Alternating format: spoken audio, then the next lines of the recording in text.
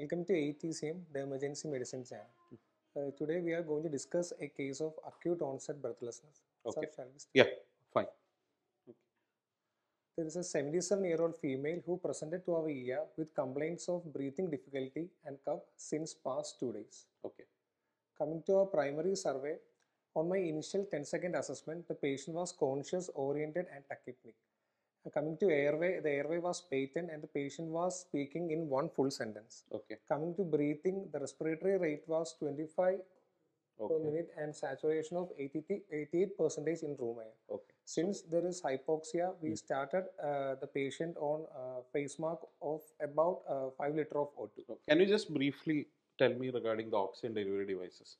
What are the devices available for us? We can, from low level to high level oxygen supply, we can start with nasal prongs. Okay. Nasal prongs. Okay. Nasal prongs. So, what is the thing that you can give in nasal prongs? Maximum we can give up to 4 liters. 4 liters. Okay. So, 4 liters for your nasal prongs. So, that is the first thing that you need to remember. What is the next thing that you can tell me? We can go with face mask, sir. Okay. We can do with the face mask. So, what is the face mask? What is the other name of face mask? What is the other name? It is otherwise called as Hudson's mask. So, it is otherwise called as Hudson's mask. So, how much liter we can give? We can give from 4 liters to 10 liters. So, that is the for your Hudson's mask. So, Hudson's mask, face mask is otherwise called as Hudson's mask. Next thing, what is the other option? Can go for NRBM. NRBM. So, what is NRBM? Full form NRBM. So, what is the full form of NRBM? Non-rebreathing mask. And if you are giving more than 12 liters to 15 liters, so sorry, 10 to 12 to 15 liters, what is the target of FiO2 you can achieve? You can achieve an FiO2 from 80 to 100%. So that is the most important thing that you need to remember. 80 to 100%. So when you use an NRBM, when you give an oxygen of 12 liters to 15 liters, you can achieve a saturation of 80 to 100%. So where are you don't want these things to happen? So where you want to give a control oxygen therapy? In COPD patients, we have to maintain an oxygen saturation of 88 to 92%. Okay, so what is the reason behind that? So this patient has come to you with an patient was conscious oriented in your assessment, airway was patent, patient was speaking in one full sentence, and he had a respiratory rate of 25 and SpO2 of 88% of room air. So if this patient is a COPD, you wanted to do anything, you wanted to supplement him on oxygen? No, if this is a COPD patients, we doesn't want to supplement on oxygen. Otherwise, COPD, our target will be 88 to 92% of SpO2 only. Why that? Because in COPD patients, the carbon dioxide that retained is the helpful for the respiratory drive. So normally, what is happening in our normal patients is that hypercapnia is the drive for us to breathe. So that is for normal patients. For COPD patients, what will happen? This hypoxia is their drive for the stimulus for them to know that they need to breathe. So COPD patients, we need to target only a saturation of 88 to 92% only. So that is the difference. Then coming to the next thing, on auscultation, you heard bilateral wheeze. Okay. So what was done for this wheeze? We have given started the patient on salbutamol. Okay. Salbutamol nebulization. Can you tell me the dose of salbutamol? 20 minutes, 3 times apart we were given. Okay, so 20 minutes, 3 times you have given salbutamol nebulization. You can use salbutamol or levosalbutamol. So what is the difference between salbutamol and levosalbutamol? L-diolin levosalbutamol. It is levosalbutamol. What is the difference between normal salbutamol and levosalbutamol? So technically what they have come up with is that when we are using a levoisomer, there is decreased chance of tachycardia and tremors. So that is the only advantage of levo over your normal salbutamol which is available. So that is the levosalbutamol and the salbutamol difference that you have. Now, circulation. All peripheral pulses were palpable, but at this point of time we have put 2 large bore IV cannulas. Okay. In case if he worsens, we need to supplement. Okay. So what do you exactly mean by a large bore IV cannula? 18 gauge. 18 gauge or anything less than 18 gauge. You can have 16 gauge and you can have 14 gauge also. So anything less than 18 gauge, you can call it as large bore IV access. Okay, you can go to the next thing. Coming to BP was 120/70 and heart rate of 110. Okay, so basically we have a patient who has come up with history of 77-year-old female who present to our ER with complaints of breathing difficulty and cough since last 2 days. Any history of fever she had? No, sir. No history of fever. Okay.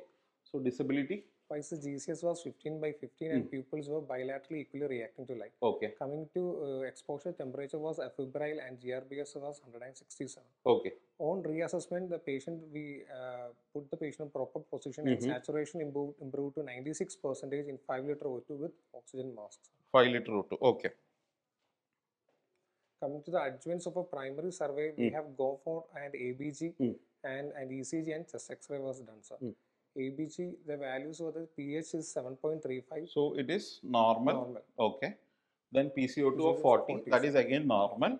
Then saturation of 86, which is on the lower side, and PO2 of 57, it is again on the lower side, and bicarbonate again it is normal. So from this, what is your inference?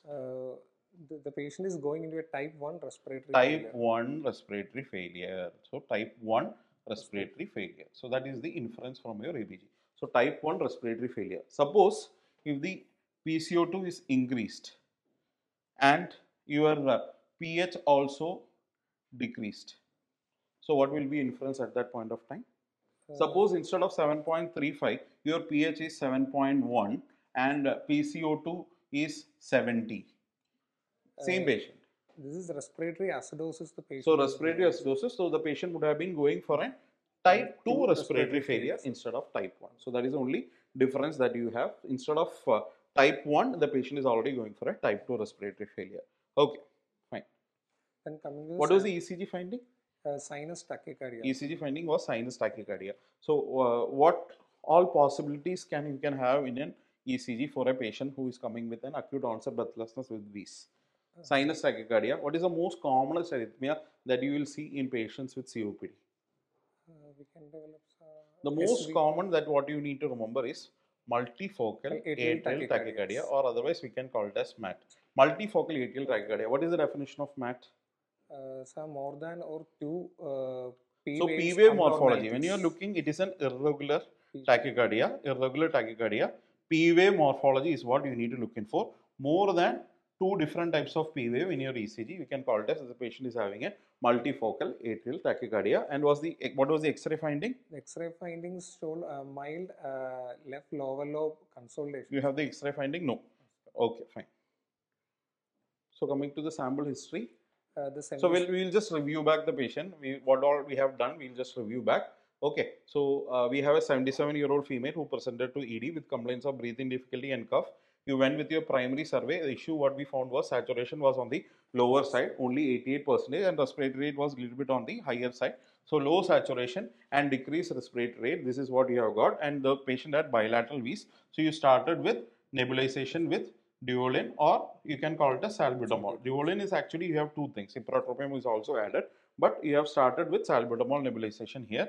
Then what you have done, you have gone on with the disability. The disabilities was fine. There was no fever. The patient was afebrile and saturation improved to 96% with 5 liter O2 with oxygen mask. Then ABG was showing a type 1 respiratory failure. It is type 1 actually, because we have given as the type 1 respiratory failure.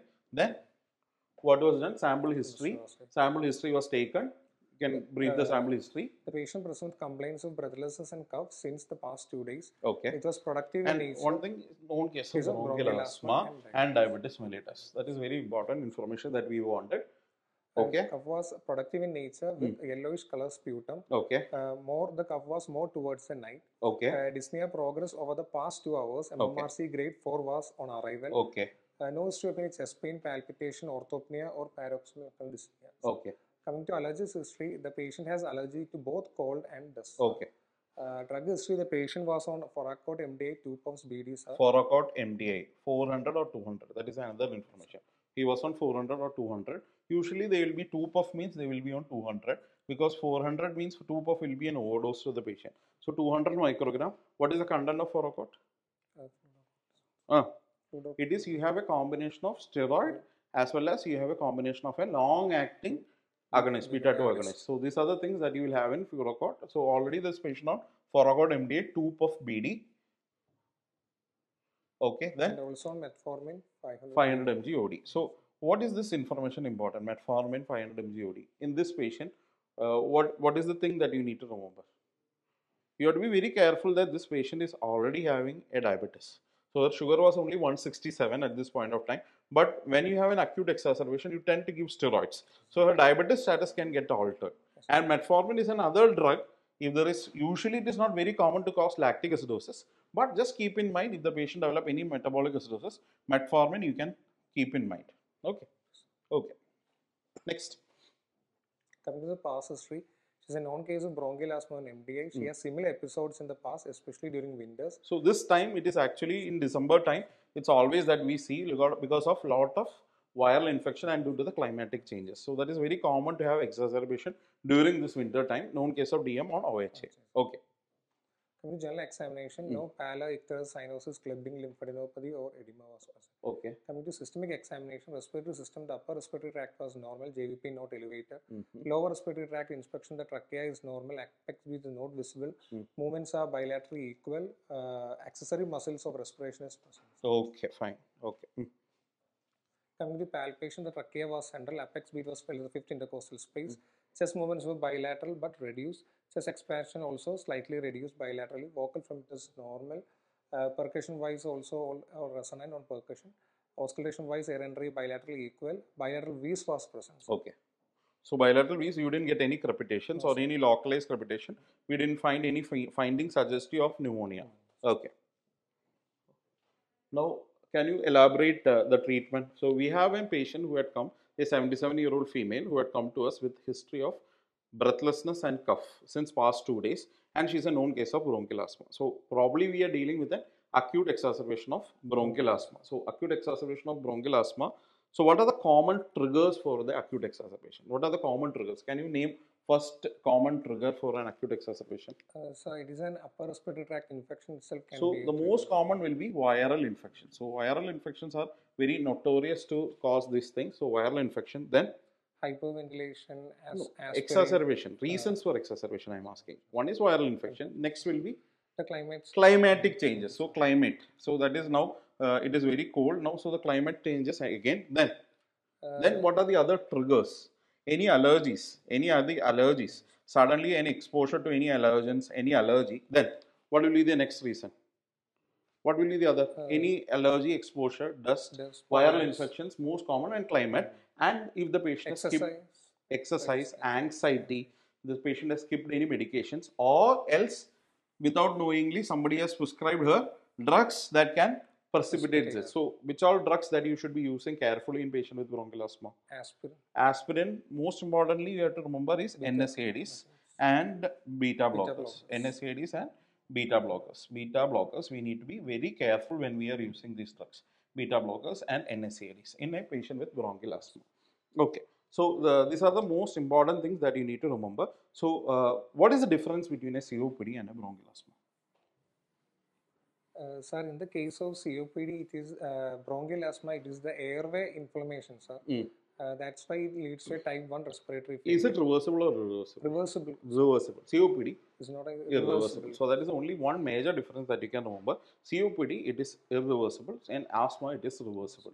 So whatever inflammation that is happening to the airway, when you give a normal this thing, it will be reversible. So can we just go through the algorithm, whatever we have seen? This is the, which one is this? So the GINA 2022 guidelines. So this is basically used for the management of the patient with acute exacerbations. Can you just go ahead, explain to this step 1, step 2, step 3, step 4? So initially we will divide the patients into intermittent, mild, moderate and severe based on the symptoms. Okay. In intermittent cases, we have the symptoms like less than 2 per week daytime symptoms or less than 2 per month nighttime symptoms. Okay. That is intermittent. Okay. Coming to the mild, it is the symptoms should be 3 to 6 per week or more than 3 per month. And FEV1 will be more than 80% and peak expiratory flow will be less than 30% in mild cases. Mild cases, okay. In moderate and severe, it will be the FEV1 will be 60 to 80% and less than 60. Okay. And the peak expiratory flow rate will be to 30%. Okay. 30%. And the symptoms will be continuous and daily symptoms. Okay. Daily and continuous symptoms.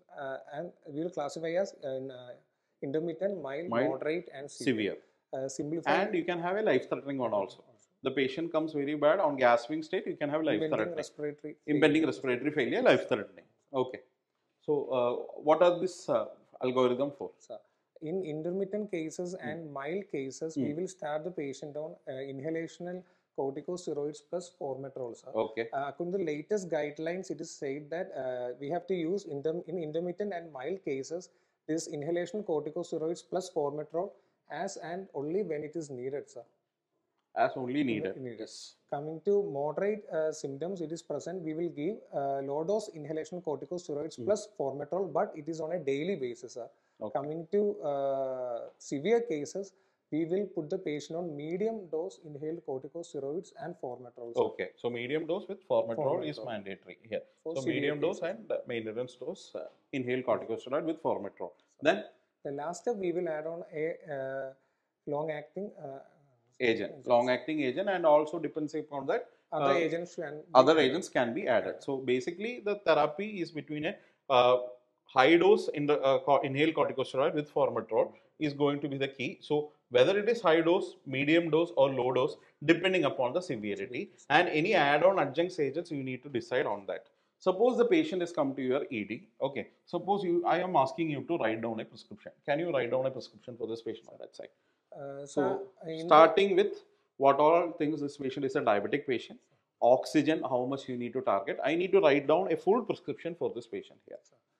So first, when the patient comes to the ER, we have to differentiate between whether it is an what we can do, I will select a new page for you. So I will add a page for you. You can write down in the center now. So when the patient comes to the ER, the first thing we have to identify or diagnose is that whether the patient is an acute infective exacerbation of bronchial asthma, yes, or the patient is going into an impending respiratory failure. Okay. Because the management difference in both cases. In an acute infective exacerbation of bronchial asthma, the patient is breathlessness, but the patient is able to make some effort and sound, and he is maintaining the airway at this point of time. There will be tachycardia, might be more than 120, respiratory rate is more than 30, and the patient is conscious and oriented. Okay. But in the case of impending respiratory failure, sir, the patient is confused. There can be paradoxical breathing, and most importantly, there can be bradycardia. Sir. Okay. So bradycardia, there we don't have any time, so we need to go straight away for rapid sequence intubation. So whatever be the ideal drug for rapid sequence intubation in bronchial asthma, which will be the agent? Selection of agent, ketamine will be an ideal agent here. So ketamine, it has got a bronchodilatory property. So ketamine will be an ideal induction agent in case of an bronchial asthma exacerbation.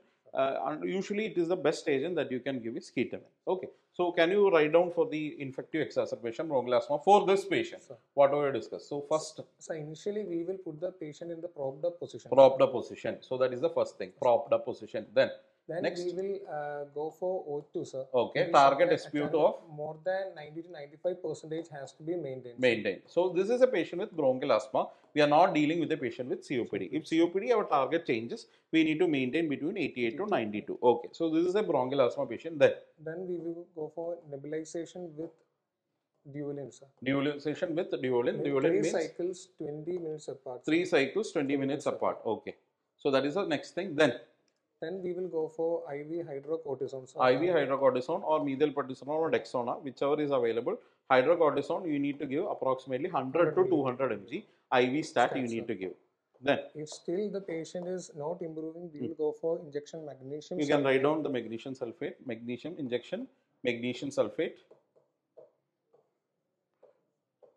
2 gram over 20 minutes. 2 gram over 20 minutes. So that is the next prescription that you need to do. So what you have done is you have managed the acute exacerbation, and also you can put down NIV.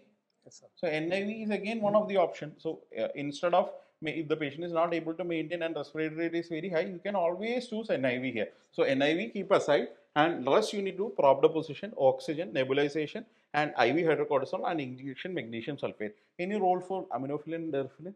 Routinely, no. Now these are because there is a high chance of arrhythmia and the therapeutic index is very, very low. Unless and until you are getting a very, very refractory case, only you can think of starting an aminophylline infusion. So you have taken care of the acute exacerbation and breathlessness, you have taken care. Now you have to treat the cause.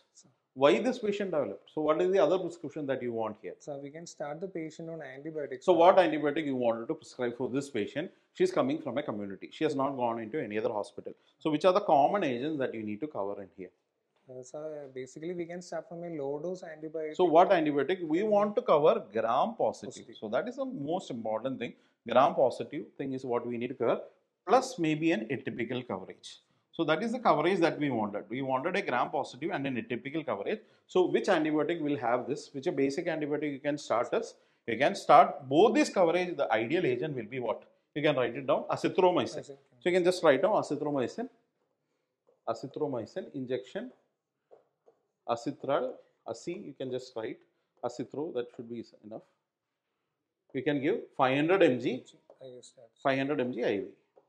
500 mg is the dose, and that is the IV stat. And one thing that you need to remember, whenever you are giving azithromycin, don't give a test dose, because test dose, that preparation, skin preparation itself can cause inflammation and pain. Azithromycin generally don't have any history of any allergies. So you can directly give azithromycin. That is one agent you can safely give. Suppose you don't have azithromycin, what are the other options? What are the other antibiotics that you can give? Suppose azithromycin is not available, other option can be doxycycline. Doxycycline is again a very good option. Or you can go for your penicillins, any penicillins, but they don't have sometimes the atypical coverage. So penicillin will have very good gram positive, especially augmentin. So you can think of adding augmentin. Then what do you have instead of augmentin? Also, there can have respiratory quinolones, levofloxacin, very good drug, but only problem with levoflox is that it can have anti-tuberculous effect also. So if the patient is having a background TB, so that might get masked. So that is another drug that you can try. So maybe in OPD basis, if the patient is coming to your clinic and going on, you can select any of these drugs as the tablets also. These are all available as tablets. So basically what you need to cover is a gram positive agent, and most importantly you need to add an antiviral agent, especially now this is the season for H1N1. So you can add what is oseltamivir, otherwise the brand is Fluir, oseltamivir. So that is the other agent that you can add. 75 mg is the dose, 75 mg BD. 75 mg BD, that is the dose for oseltamivir. So this will be the basic antibiotic that is needed for a patient with suspected acute exacerbation initially when you are thinking of these things. So what will you plan when this patient is getting and where you will admit this patient? That is my question. Whether to the ICU or to the ward. That again depends upon your mild, moderate, severe, depending upon the severity, how the patient is presented. If the patient has come with severity and life-threatening asthma requiring NIV, they need to go to the ICU. Other group of patient, you can even some very mild cases, maybe after nebulization and this thing, you can even discharge them. And very few group category, the next category, you need to keep them in hospital. So at the time of discharge, what are the things that you need to tell them at time of discharge? What are the major things that you need to cover? They need to avoid frequent exacerbation, allergic exposure, anything is there that you need to advise them. Then if possible, after the time of review, maybe after 2 weeks, you can think in terms of vaccination.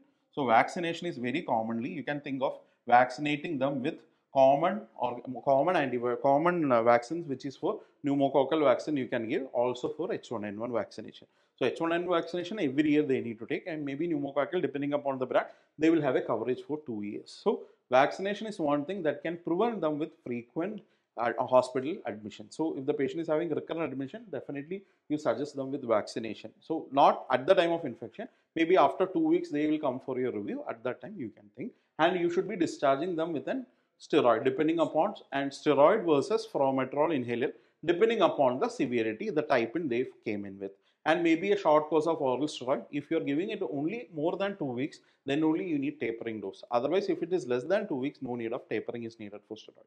So if you are giving Vislon tablet for maybe like 1 milligram per kg body weight for the first 5 days, you can just stop it. So if you are giving it more than 2 weeks, then definitely you need a tapering dose. So that is the most important information, and avoiding the triggers. That is the most important instructions that you need to give to the patients. Okay, you have anything else to add on?